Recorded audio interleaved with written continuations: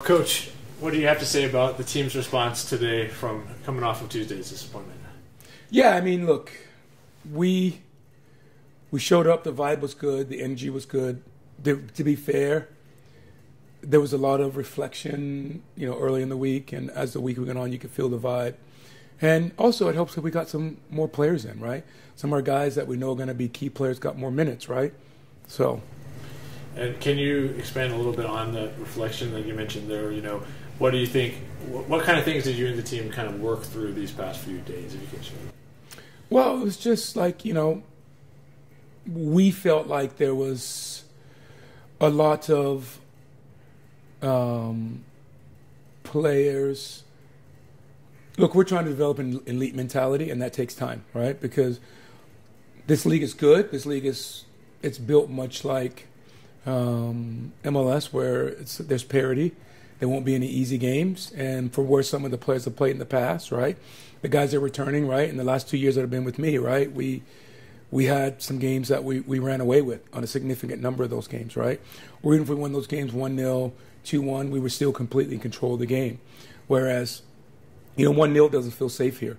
2-0 doesn't feel safe here. So you have to take that next level, and that's something that we talked about a lot. First half was pretty tight. They denied a lot of space in the middle, and it was difficult to play through. But what happened in the second half? How did you open up the floodgates today? Well, we just made some adjustments how we press, right? Because we, Mehdi playing more minutes, Taylor getting a few more minutes, Jalen getting his real first start, right? So, the way we press with our front guys, we because they're so new, they haven't been able to orchestrate it as much as we would like, because it is orchestration, it's coordination, right? It's like dancing, and you just don't show up and get a dance partner and dance, right? So it's really important for us.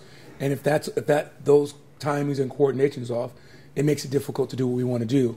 And so we just got to keep working at that. And then we made few adjustments at halftime to, make it tougher for them, and it paid off. You mentioned Jalen and Mehdi there, so also Devon's first full start. Yeah. So what else can you say about how he played today? Yeah, look, I mean, Devon's here because he's a good player. Mehdi's here because he's a good player. Jalen's here because he's a good player.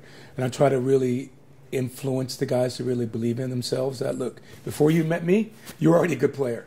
I'm just asking you to come in and fit into what we're doing. And, I'm pleased. I'm pleased but never satisfied about where they are, and what they did today. But we still a lot of work ahead. I don't know if there's any update you can give us on Devon there at the end. Just cramps. Okay. Just cramps, yeah. But I mean, it was nothing that we didn't expect, right? We didn't want him to play that long, but the game was kind of dictating because we have to manage other guys, because we had several guys that were on 1, 2, 3, 4, 5 guys on minute restrictions. So when you got 5 guys on minute restrictions, you only got 5 subs in 3 moments. Those are the things that happen. Can you talk a little bit about how this test differed than last week? I mean, Cincinnati coming out with the 3-back. What kind of test was this compared to Huntsville? Yeah, I mean, I think, look, we're the new boys on the block, right? And what is clear, right, and which I've said, right? I mean, look,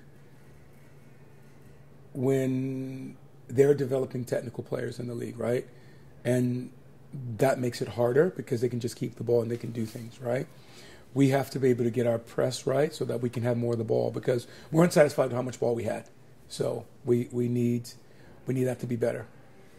And they had 2 on their left side on full MLS. They're full MLS players, right? So what kind of test was that for Milo and Jalen in particular, and how much does that help them? Well, I think it helps them a ton because you always want to push yourself against the highest level, and to do that right early in the season, to see that, and I'd imagine us going on the road to New York, you probably see something very similar. So. And I know that's going to be my next question is, so let's just go ahead and talk about New York City FC 2 and this test. What are you expecting from the club's first ever away MLS NEXT Pro game? And no different than what I look. The league is tough. The league has a lot of parity, and we expect it to be very difficult. And lastly, today's game was women and girls in sports night. So, love to hear any woman in your life that impacted you the most in your development in soccer, and if there's anything you can kind of share with us. Well, I mean, I always say my mom, right? Because I started playing soccer in about 1972. You know, there was NSL was in and about. There were really no coaches, and we moved from out by the airport in East Point over to DeKalb off of Flat Shoals and Snapfinger YMCA. So so my mom actually, we played in elementary school, and so my mom had a friend. If they wouldn't have coached, right, we didn't have a team. And so my mom was the coach who knew nothing about soccer. But I just knew that as soon as I kicked the ball, right, I was in love right away. And it hasn't changed. It's only gotten stronger for the game. And without her sacrificing that, and what would have happened? Because the reality is, like, for me, I tell the story all the time, I was going to play American football. But I was a little guy, so I didn't weigh enough. And that time I had the weight requirements. And the next day I went up to the sign and play soccer. I'd never seen a soccer ball in my life. And my mom says, we'll coach your team, me and my friend. And I'm still sitting involved today.